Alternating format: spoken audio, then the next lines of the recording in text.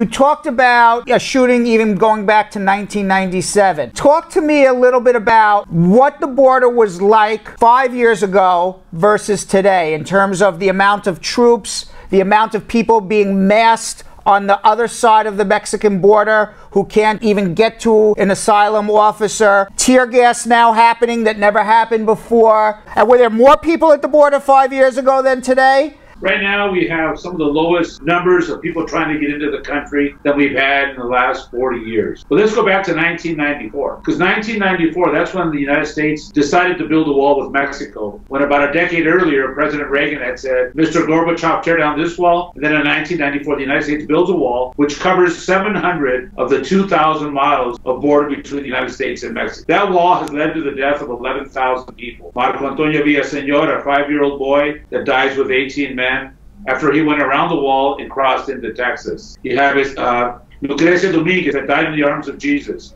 her 15-year-old son. So people have been dying in record numbers since 1994. One of the things that's changed in the last years as we go closer to 2019 is that you have somebody that's in Washington, D.C. that's not qualified, striking up all this fear, and he says that he's going to build a wall. He hasn't built 1 inch of new wall. What he has done is the same thing President Obama did, President Bush did, which is rebuild part of the wall where there's holes or some of the walls falling down. So he's just replacing part of the wall. He might be making it taller in certain areas, but undocumented migration is at a very low level. The walls don't stop people, the walls kill people. And the people that, when we talk about stopping the drug situation, that's driven by the demand. And even Chapo Guzman, that drug criminal that's locked up in New York, and thank God he's locked up, he said when they bring drugs across the border, or when he brought drugs across the border, they bring it through ports of entry. What happens to people in this caravan? Have people who made it all the way to the border, were never even able to get an interview, do they get despondent and turn around and go home, which is what Trump is trying to get them to do? Or are they just kind of just hanging out there waiting and waiting and waiting? Yeah, about a third do go back. The other third still have that dream of coming into the United States or going to another country. Because some of them have even thought about going to Canada or other parts of the world because they're escaping violence or hunger in their home country. And that's something that a lot of people don't realize, that this flow of people crossing borders has been going on since the beginning of time, just as caravans have. The exodus from Egypt, the stagecoaches coming from the East Coast to the West Coast. If they're from Europe, their great-great-grandparents were escaping the potato famine or political persecution in Europe and came to the United States. Those types of caravans have been going on since the beginning of time. People travel in numbers because they want to have safety. That is not unusual. What's unusual is that you have a lunatic at 1600 Pennsylvania Avenue that's promoting hate, lies, racism, sexism, and he's somewhat getting away with it. Immigration's at a record low at the border. 2/3 of the people either turn around and go back home or try to go to another country, and the other third are just kind of mulling around the border. So from a Trump perspective, he's doing what people who support him want to see. Is that true or no? Not true, because the undocumented migration, the record lows, it's been going on since the last 10 years. It actually started under President Obama's administration. But the economy got better in Mexico. So that's why we're not crossing any of those types of numbers anymore. So the numbers are a lot lower now. But you know what Trump likes to do is take credit for these things, just like the economy. The economy getting stronger. Not even Donald Trump could stop that economic surge in the United States. Not even Trump can stop it, but he'll take the credit for it. So as far as the undocumented migration, has nothing to do with Trump. I assure you, none of these people are saying, oh, I'm not going to cross because they might take my children away. They are desperate. I was recently speaking in a synagogue, and I was talking about how these people from Central America either have their children killed in front of them in El Salvador or Honduras, or they risk sending them north looking for a better life. There's more than 3,000 children at this moment separated from their parents, and the U.S. government has no idea where one or the other is. This is the worst of the American spirit. I agree. Now, I also understand that Trump said in this past month that he wants to eliminate the international funding that the United States gives to Honduras, Guatemala, El Salvador if the immigration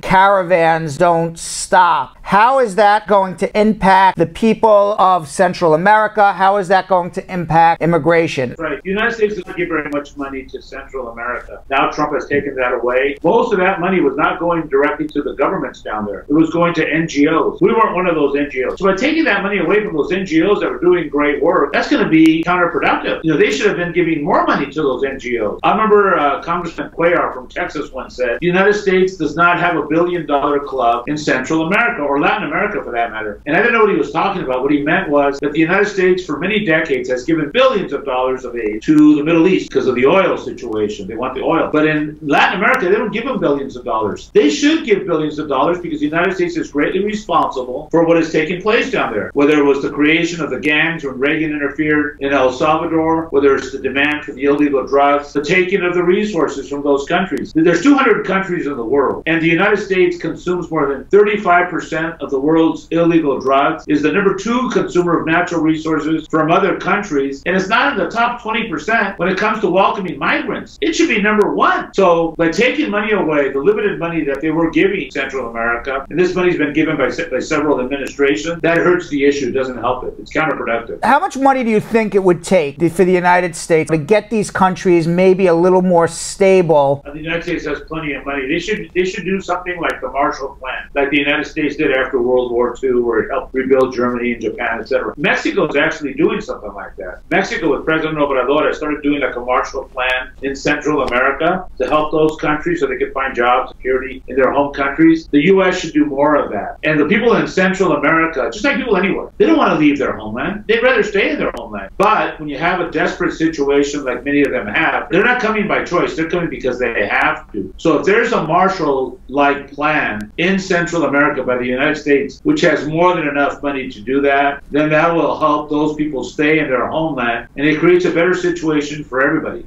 William Barr, the new U.S. attorney, said he wants to start jailing asylum seekers after they pass their credible fear interview. They've come to the border, they have shown that they have a credible fear, a basic case for asylum that should be heard, and wants to put them in jail. What do you think about this? I know what you think about this, but I'll let you expand on it. Well, William Barr is a total Trumper. You have seen what Trump has done with his cabinet. People are forced to resign.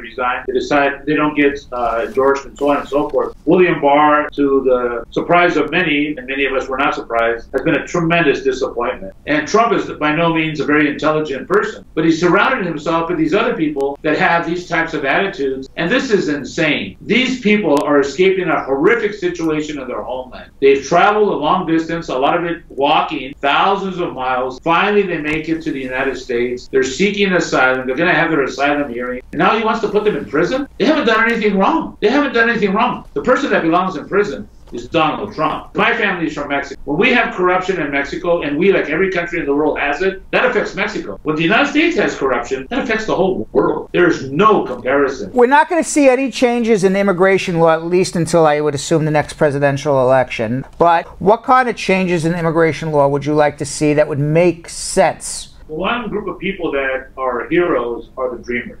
We need to have a Clean Dream Act, and both sides of the aisle actually agree on that. So let's have a Clean Dream Act, which means not only do they become residents, but their parents that are probably undocumented, they're not persecuted. That's what the Clean Dream Act is all about. I agree with you. I don't think citizenship is as important as giving people green cards. I would trade, give a green card, and wait 15, 20 years to become a citizen, or maybe never become a citizen, versus the situation where we're in now, fighting that you get a green card and can become a citizen in 5 years. I think it's so much more important that people have a humane situation be given to them. It's more about humanity now than how fast you're going to become a citizen. That's right. And then another policy that I would do is have more of a policy like Canada has, like some of Europe has, where the people can come into the country as long as they're not a criminal. And overwhelmingly, the grand majority are not criminals. Let them come in through the front door. That way we know who they are. So when the Border Patrol is chasing these migrants today to death and car chase, or pulling out their guns and shooting across the border, that's not supposed to be taking place. But then they justify it by saying, oh, but they're criminals. Most are not criminals. Enrique, where can people find out more about Border Angels? The easiest is our website, borderangels.org. But we're all on the social media platforms, Facebook, Instagram. We're based in San Diego, and we're always looking for volunteers. We have a GoFundMe page right now for donations. We also have a gift registry. If people say, hey, I want to send some shoes or some items to the refugees down in Mexico, you could go through the registry. It says what we need, you register, and then they send the donations here to our office in San Diego. And we take them down on weekends to the refugees refugees and the shelters in Tijuana, we have something called Caravans of Love. And people from all over Southern California come down, and they bring donations, and they join us as we caravan down to Tijuana to bring these donations. You also have a weekly podcast called Bad Hombre. Where do we hear that? Every Monday, we have at high noon the podcast called Bad Hombre. And then shortly after that, we had one of our superstar border angels in the Mexican side, Gaba, and she said, hey, how about me? So she started a podcast, and that one is called Bad Mujer.